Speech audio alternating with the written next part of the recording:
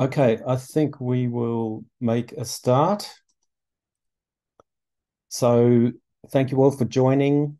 This is my final live on ServiceNow presentation for this year. So, thanks for joining my last one for the year. We will be, of course, having additional sessions next year.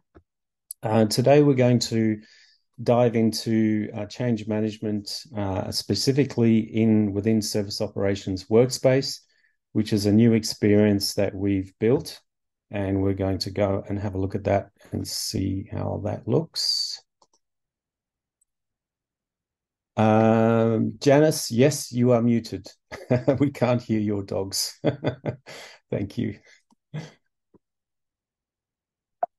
All right, let's make a start. We have our usual safe harbor in case we discuss any forward-looking functionality on the roadmap that's not yet generally available. Please don't make any buying decisions on that. Don't expect us to do that today because everything I'm going to cover is already available in the product in Vancouver. So just a little bit of housekeeping. This is part of a series. As I mentioned, we've had a number of sessions. I've delivered a number of sessions on change and DevOps this year for Asia Pacific, Japan region. And if you go to that link, if you use your phone to scan the QR code, it'll take you to the link that's on the bottom of the page where you can see sign up for additional sessions on ITSM and other topics as part of this series, and we will be doing more of these next year. So you've all been muted, but you should all have access to the chat and the Q&A function. So I will save time at the end for Q&A. Because I'll be sharing my screen, I won't be able to see what's happening in the chat until I pause. But please, as you go through, if you do have questions, put them in the Q&A so we can track them, and then I will save time and make sure that we cover those as part of the session. If we don't get to anything, I'll make sure that we follow up at the end afterwards. And you will be given a survey at the end to look for your feedback so we can improve. This session is being recorded and will be shared on our community page. So a little bit about me. For those who don't know, my name is Mike. I'm based in Melbourne in Australia.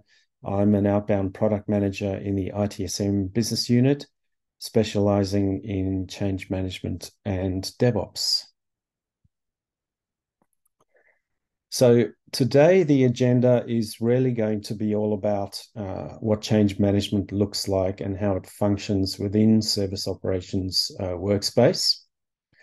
And as part of that, we're going to be creating a new change in SOW and having a look at what that looks like and the overview containers and the dynamic pages.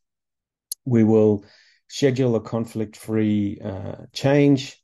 We will evaluate the risk, and then we'll move the change through the life cycle, through to closure, have a look at what that looks like. I will also show you briefly how to configure the dynamic overview pages. Obviously, different customers will have different requirements around what they want to see. I'll show you how that works. And then finally, we will go through how to configure a basic change model. Okay, so just a little bit about change in SOW and what we've done. When Service Operations Workspace was first rolled out, customers were able to create changes in SOW, but you couldn't manage the change through the full life cycle until we rolled out those updates in Utah. So really what we've tried to do here is this experience is really based on users who may not know much about the change process. They may not have in-depth knowledge about how change works and what to do. And the idea was to declutter what's there in the old classic form and provide a way for users to focus on jobs to be done. So information is surfaced at each state as you transition through the states, which help you focus on what you need to do next. So it kind of guides you through how to complete a change and how to follow the process. So it's simplifying the form, it's decluttering some of the data, and really helping those users that may not have an in-depth knowledge about change. So it's all dynamically driven through overview containers in Service Operations Workspace. In addition, we have provided a new scheduling view. So the way you schedule changes and the view that you get is a lot simplified and helps you to visually identify whether you have any conflicts and when to schedule your change to provide a more intuitive view of the process. Okay, we will jump into a demo. Just need to stop the slides and share my screen, other screen. Do we have any questions at this point before I launch into that?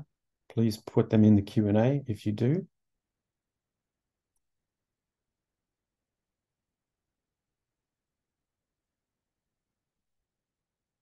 Okay. I'll check the Q&A later for any questions.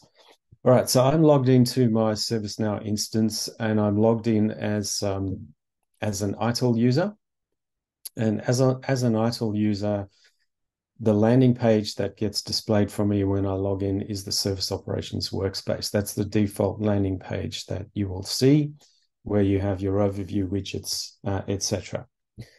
Now, to create a change, there's a couple of ways you can do it. Here at the top, you've got this plus sign.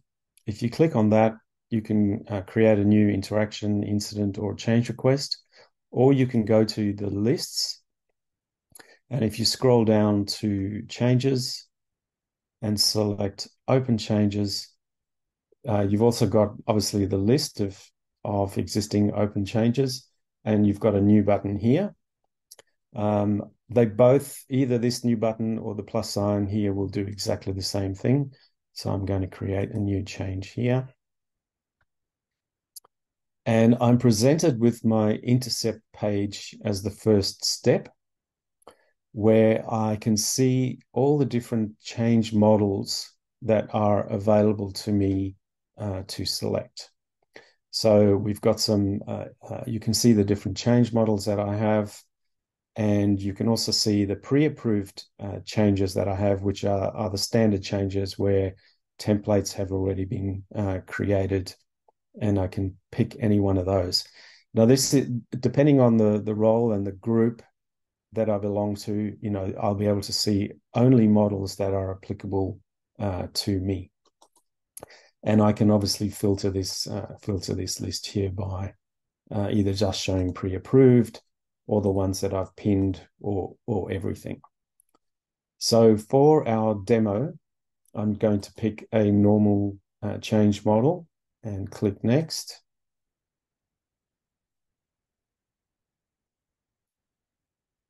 And you can see here that the form is significantly simpler than what you would see in the old classic change form view. So I'm just presented with some initial, very basic information that I need here in order to initially create the change. I'm just going to copy some data from in order to populate those fields. So we're going to make a change to our email server.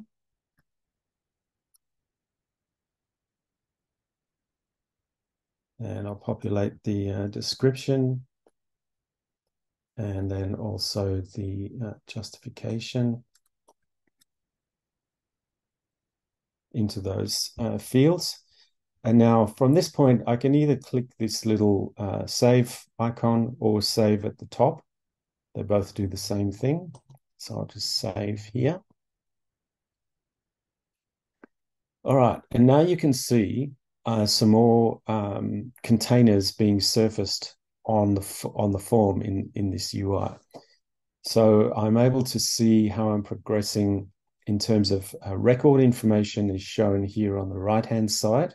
As I progress through, this will surface information that I need to have a look at. And then these containers are surfaced here, and I can almost follow these in order to move through the life cycle.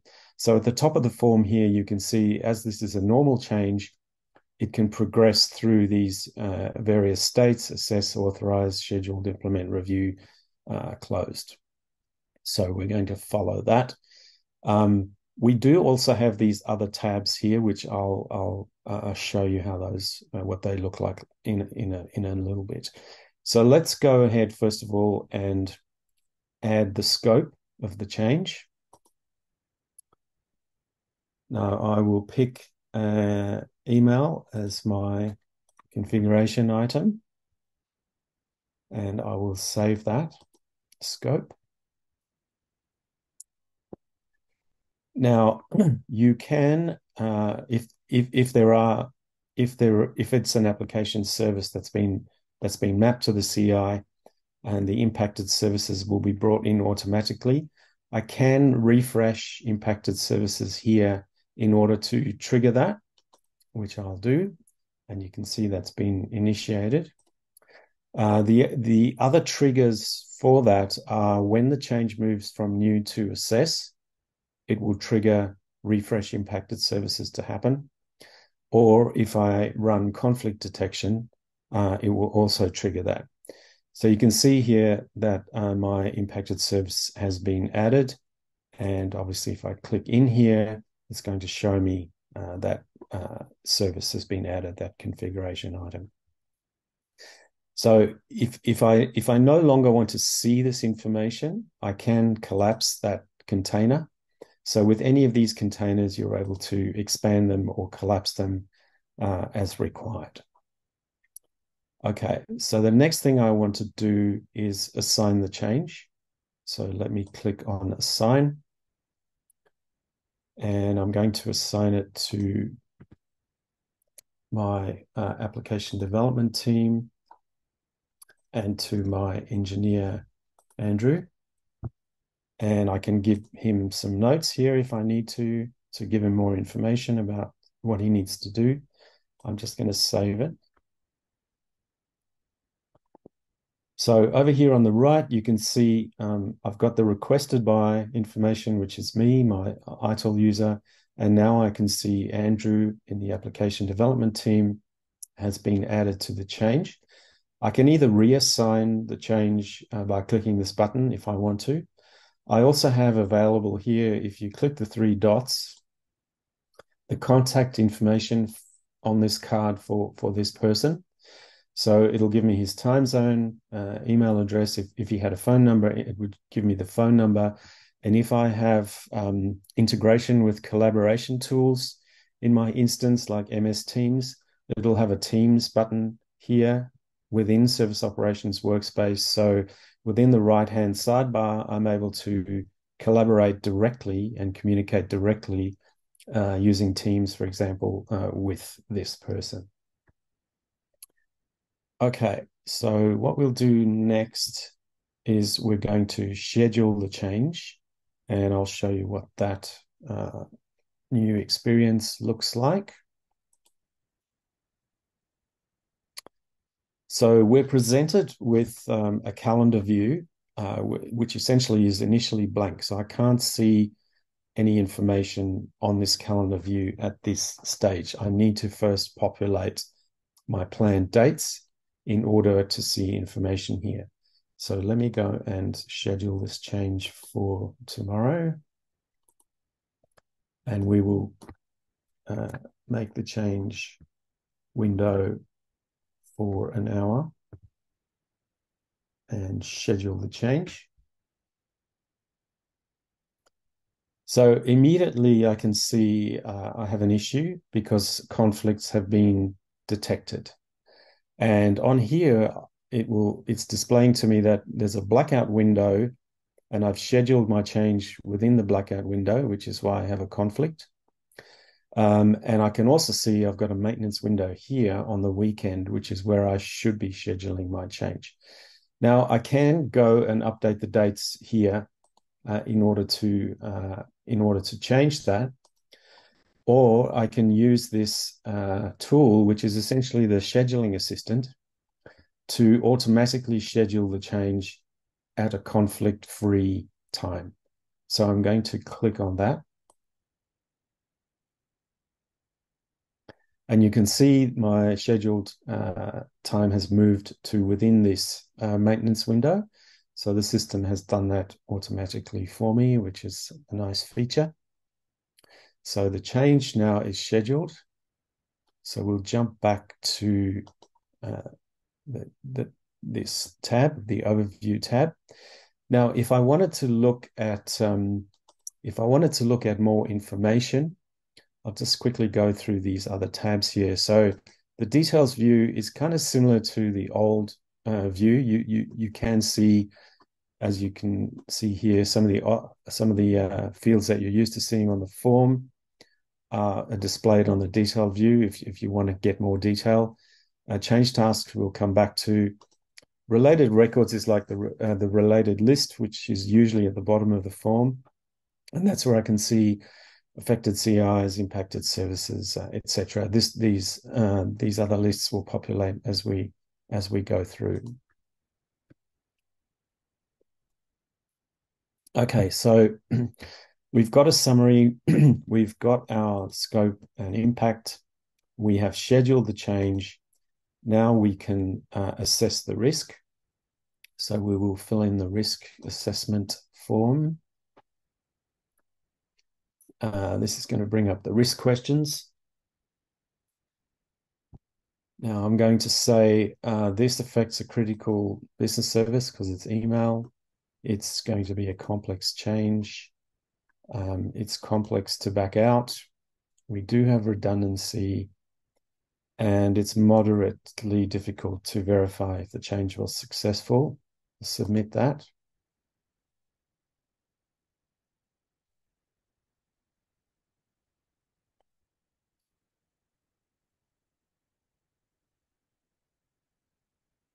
Okay, I'm expecting, oh yeah, I have to go back, sorry. Okay, so you can see on the right-hand side that, first of all, the risk assessment container that was in the middle here has disappeared.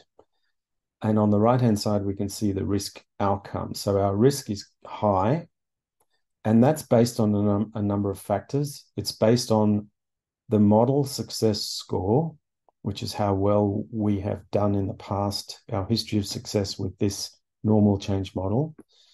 We've got our assignment group, which has got a change success score of medium change success score. And we've got an overall calculated probability of success of moderate. So all these factors in combination with the data from the risk assessment, which I'm able to view here if I need to, has given me an outcome of high. If I hover over this little I here, it tells you that risk is calculated by balancing all those factors that I mentioned before to give me that outcome.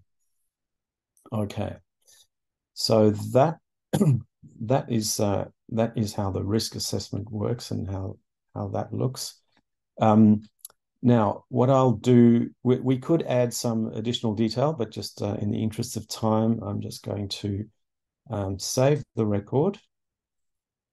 And I'm going to, at this point, request approval. I could create change tasks here if I wanted to, but I'm going to let the system create them for me. When we get to implement, the system will create some default tasks for me, and then we'll come back to show you how those tasks look in SOW. So let's request approval.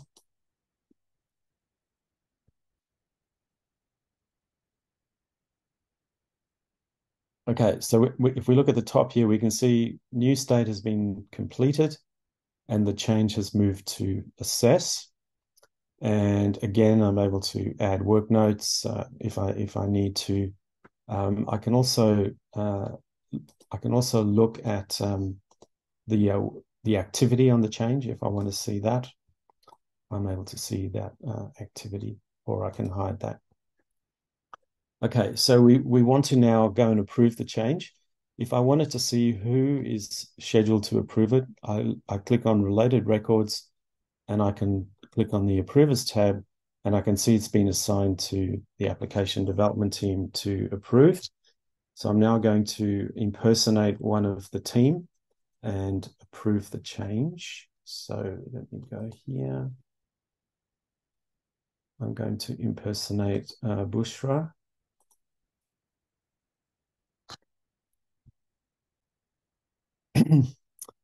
Now, what I didn't do was save the change number, but that's okay. I'll show you how to find it. So I'm now logged in. Bushra is an ITIL user as well. So Bushra gets a landing page of Service Operations Workspace, and she should have received a notification that there's the change waiting for her approval. So let's go and find that change. Just need to add a field here.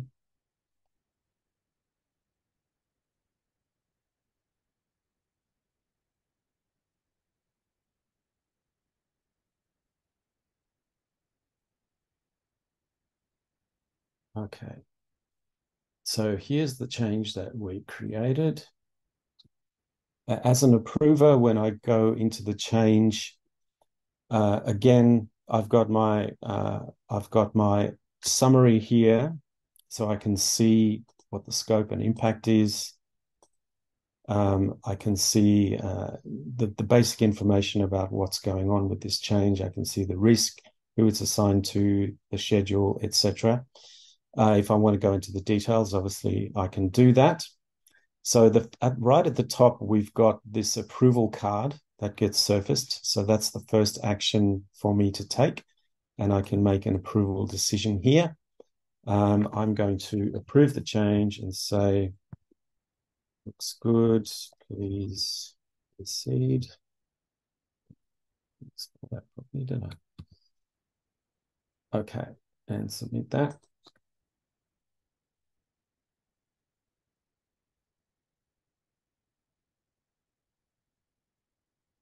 And if I wanted to add in work notes, so if there was something I wasn't happy about, I can obviously do that, and I can ask questions, etc. In this space. So we can see peer approval. The first line of approval has been completed, and the change has moved from assess to authorize state. Because it's a high risk change, it needs to go to CAB for approval.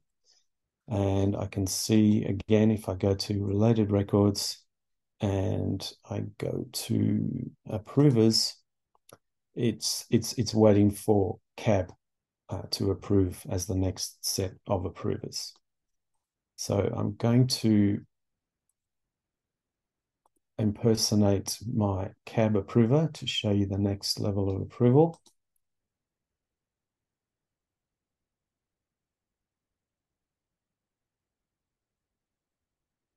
And Kristen is a member of the CAB. CAB is Change Advisory Board.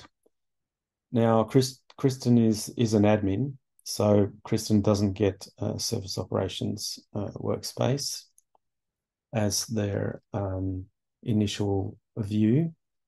But what we can do, so I'm just going to move this Zoom window out the way. We can jump straight into Service Operations Workspace. And again, I need to find that change request. So I'll jump down to changes.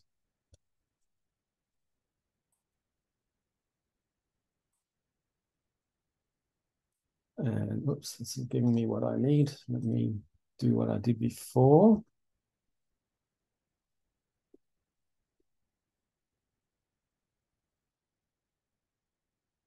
So just adding that column so I can sort and find the change.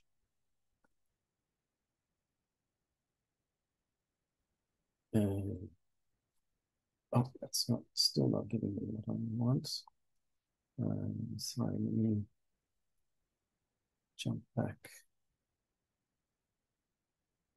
I should have copied that change number. Apologies, that's my fault. Let me go back.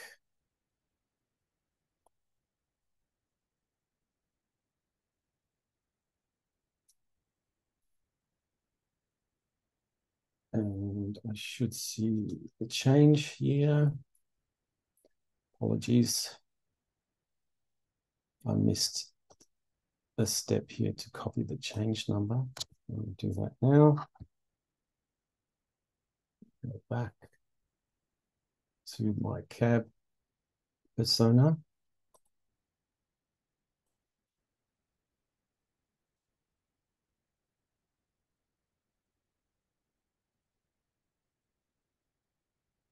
And go into Service Operations Workspace. I think I should be able to do a search here and jump into that change. So we can, for the purposes of this exercise, we can assume that there's a cab meeting running. And as part of the cab, we've had a look at this change. Again, we're able to look at any of the parts of the change that we need to in order to make the decision on it. And the first card, again, at the top for any approval is the approval card.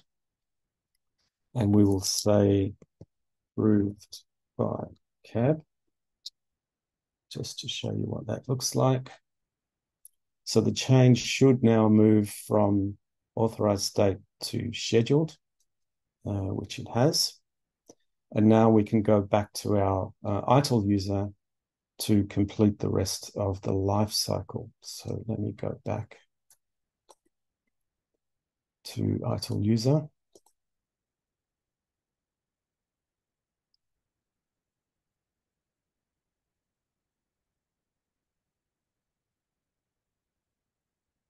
And I can use my recently viewed links here to go straight back into that change. So as an ITIL user, I can see the changes now in scheduled state. And once I move it to implement, we'll, for the sake of argument, say that implement time is here. I'm ready to implement the change. So I will click the implement button. And you can see that we've got a couple of change tasks that have been created by the system. If I expand this container, we have either a card view, which looks like this, which is kind of a nice high-level summary view of the task, or we can get a list view, which is the more traditional view that you might be used to in the old UI. What we can do here is we can progress these tasks to close in order to progress the change through the life cycle. So you can see the task, have a look at the detail. This is an implementation task. So let's say I am now doing that implementation on that email server and I've finished my implementation. I will close the task.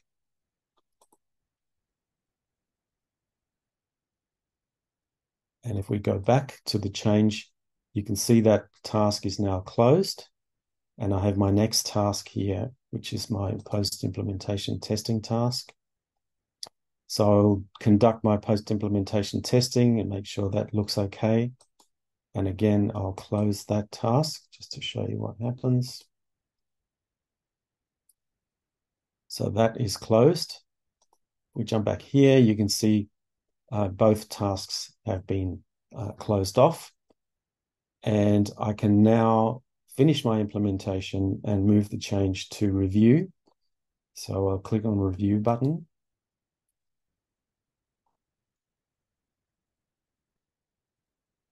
Okay, the change is now in review. So I'm able to put in some notes. I can capture information that I need to in order to put in details about any post-implementation activity that I need to capture. And I can also capture my closure information on the change. So my close code, I'll say successful, all okay, and save that. And finally, I can close the change. Okay, so you can see really what we did was we just walked through a simple example there of how to create a new change in SOW, complete the scope, assign the change, schedule the change, manage tasks, etc., all within the new UI experience, the next gen experience in Service Operations Workspace.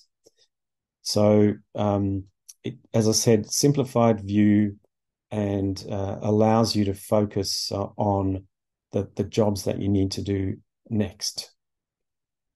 Okay, I'm going to pause here and just see if we have any questions before I move on to the next section. So I can see we've got a few things in the chat.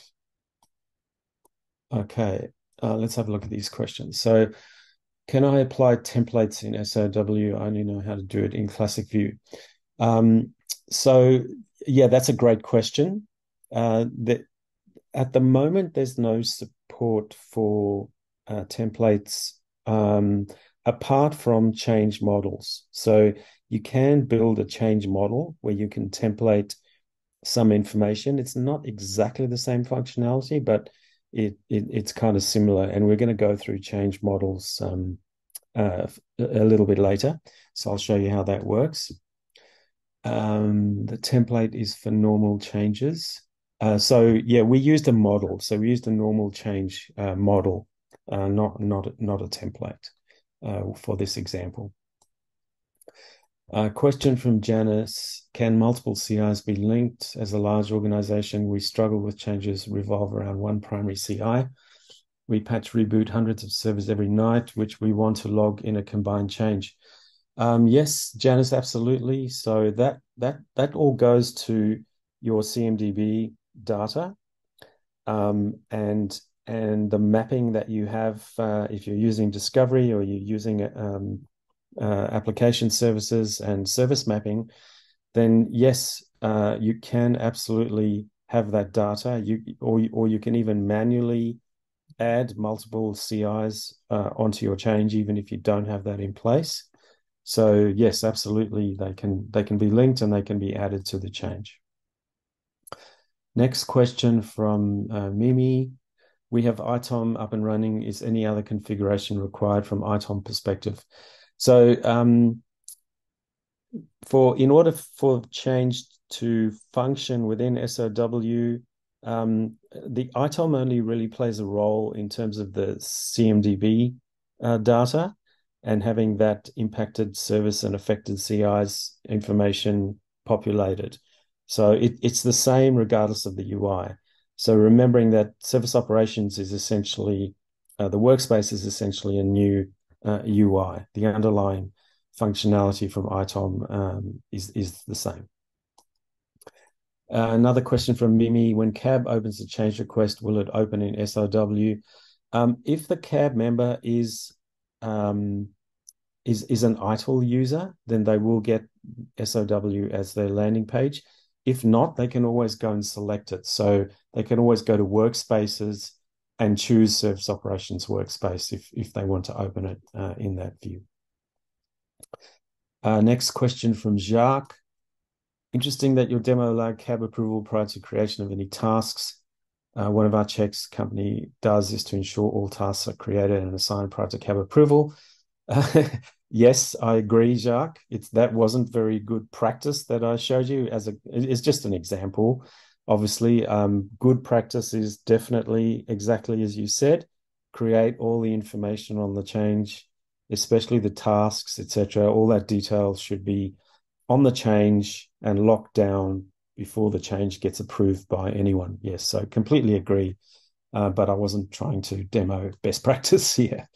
just showing you the functionality. Next question from Brad. Are you able to put the change into review state if there are active change tasks? No, you need to close out. You need to close out the tasks usually in order to review the change. That's best practice. And usually there are business rules to ensure that. Another question, is SOW for ITOM the same application as this Service Operations Workspace? So yeah, there's a number of different workspaces, but essentially Service Operations as a product combines a number of elements from ITSM and ITOM into one view, into one functional view. So in SOW, it does combine different elements and different functionality from ITOM and ITSM. Another question from Jacques, is CAB required an out-of-the-box field? We currently have it on our form. Didn't see it. Yes, so CAB required is an out-of-the-box field, and you do see it on the classic view. We haven't shown it here in this view, but if you wanted it to be shown, you can have that field displayed. You can customize your view to show that field if you wanted to. And another question from Hazel, is it possible straightforward to shift from existing UI to SOW? That's an interesting question. I think it's more about the user experience and how easily your user base adapts to this. So the idea is to provide a simplified view that's easier to manage. However, if most of your users that are creating and managing changes are used to the old UI, then maybe they're more comfortable with that. But I think ultimately, you will see this interface, this UI, becoming more dominant as the main UI as we move forward. All right, let me just have a look at the chat.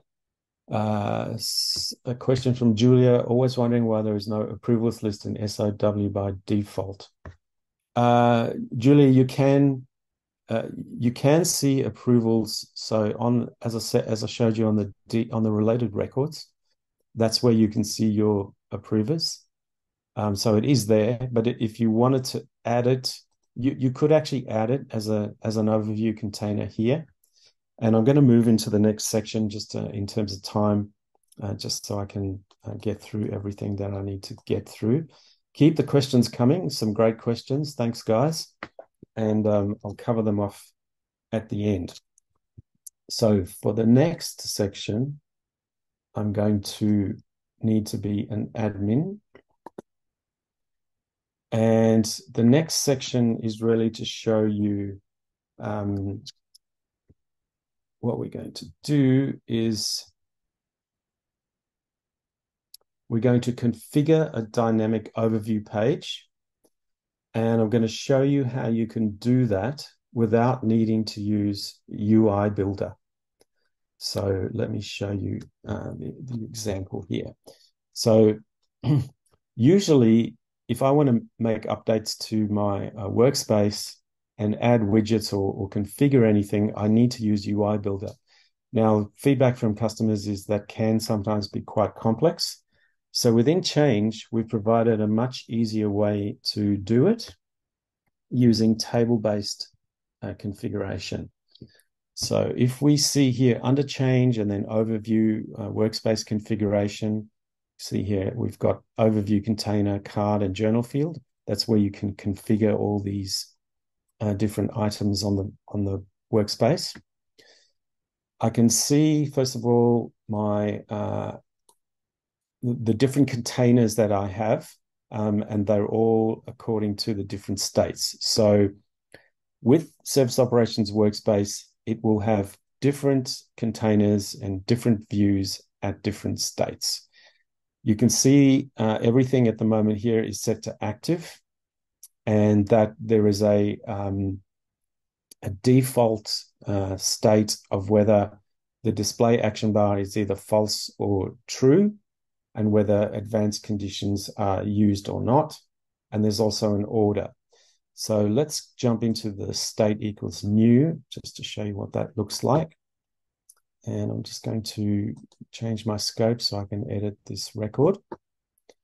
So you can see for state is new, it's set to active, and we've got some conditions here. Now the conditions for this one is just state is new, but obviously I could add any additional conditions that I wanted to configure it. I can also use advanced condition for scripting if I need to do that. And this is where I can see my cards. So those are the cards that are displayed. You can see again, active is true. This is whether it will display by default in an expanded view or a contracted view. And this one here changes for a new record in draft state, whether the field is displayed or not. So currently you can see only summary is displayed for a draft record in new state. So just to show you how this works, what I'll do is I'm going to update schedule. I'm going to change that to true.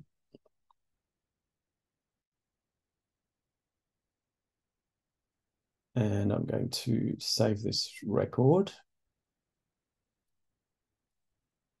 So when I go into Service Operations Workspace,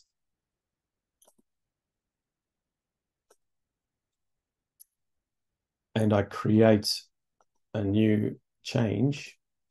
So previously, what we saw when we created a normal change was we just saw the summary container. Now you can see I've got my summary container. I've also got my schedule because I said that needs to be added. So when I'm creating the change in draft, I can put in some information here, and I can save the record. And sorry, I could have scheduled it also all within draft state at that time before I saved it, because that was available to me. So just to show you how you can easily configure it for whatever fields and containers you want to see. You've also got the option of changing the heading. If you wanted to call it something else, you can also update this data here to change it. Now, the other aspect I want to show you is how to change if we wanted to add an additional field that we don't have. How do we add an additional field? So, oops. All right. So the way we do that is we kind of have to go out of this in order to change the layout in the more traditional way that we change layout. So just to show you how that works, I can just go to any change request. And obviously this is in the classic view.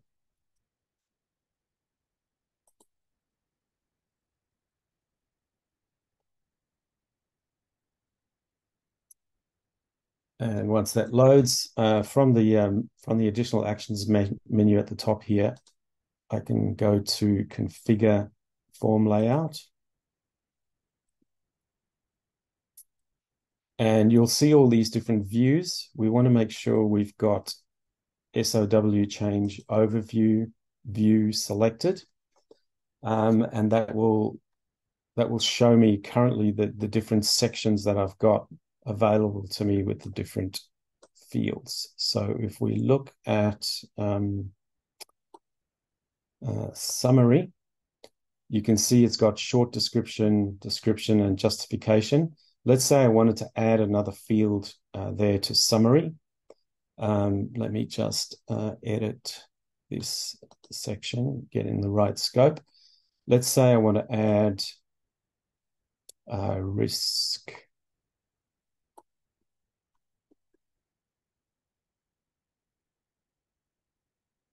Risk and impact analysis. I want to add that field to this view. So I've got SOW change overview in summary, and I can add that. Save it.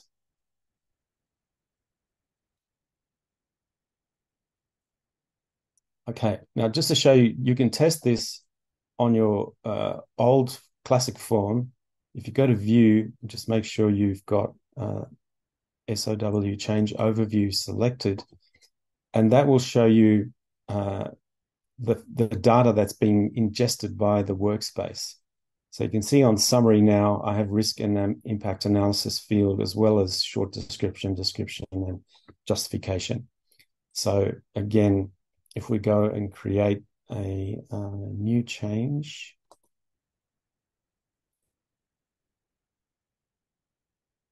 choose normal again,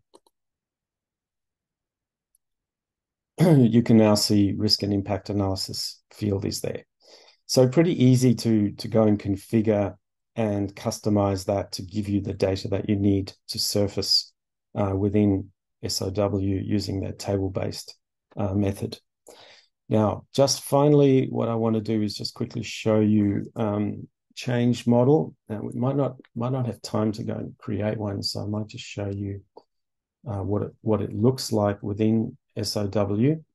So out of the box, we have change models. Change models are really there to help you tailor your change process for specific use cases. So if you have some use cases, for example, patching or cloud provisioning or some kind of automated changes, you're able to use a change model to only describe the states and the state transitions that the change needs to go through without having to go through the normal ITIL full-blown normal change process. So, for example, we can see cloud infrastructure model here is a model that can be used for provisioning cloud infrastructure, obviously. These record presets, this goes back to the question about change templates. So with a record preset, I'm able to set values on the change in the model. Once I set a value here, the user will not be able to update these fields. They will be grayed out and they won't be able to change them.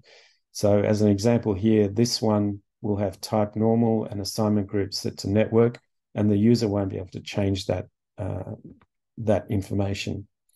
I can also have security on my model, so I can define who can read and who can write, so who can use the model. I can restrict the model to specific groups or people if I need to. And these are the states that the change will move through. So it's only got two states. It's got an authorized state, and from authorized, I can go to closed. So it's very simple. And then obviously from authorized to closed, there are transition conditions where the change needs to be approved, and there are some mandatory fields that need to be completed in order to transition from authorized to close. But I'll just show you what that looks like within Service Operations Workspace.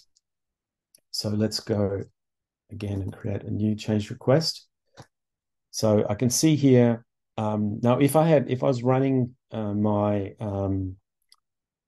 performance analytics jobs to capture change closure data in my instance, which I'm not, I would be able to see the success rate of all these changes. So I can see it there for my normal change and some of these pre-approved standard changes. This one I haven't run yet, so there's nothing there. But that also helps me because on the card, I can see how successful these changes have been in the past. So let's choose cloud infrastructure and then click next. So you can see at the top here, it's only got authorized and closed as the states. So the rest of the life cycle is not required for this model. And again, I can populate some information here just to show you. Now, risk and impact analysis is there because I had added it for everything. I can restrict it to specific models if I want to. So let's just save that. And you can see the change model is telling me that I need to supply some specific information in order to continue. So CI, my plan dates, that needs to be provided. So let's set some dates here. Now this is showing in this view because I had changed that, obviously. I've configured it. And let's save that.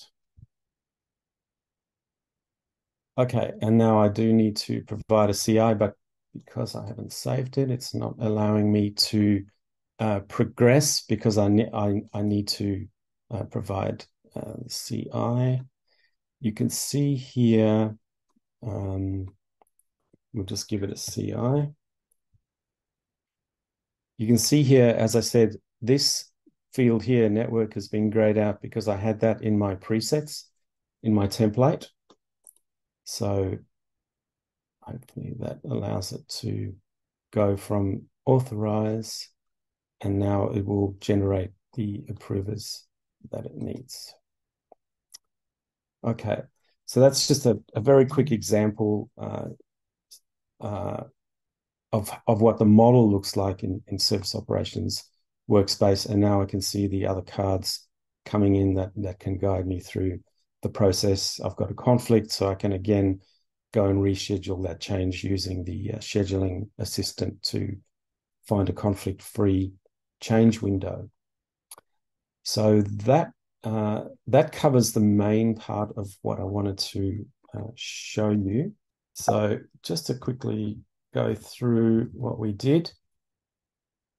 So we covered off creating a new change and how to do that from within SOW, and had a first look at the dynamic overview pages, filled out the change request. We were then able to schedule a conflict-free time slot for the change using the neat calendar view to make sure that we're not within a blackout and that we are within a maintenance window, and showed you how scheduling assistant can find that time slot very quickly for you.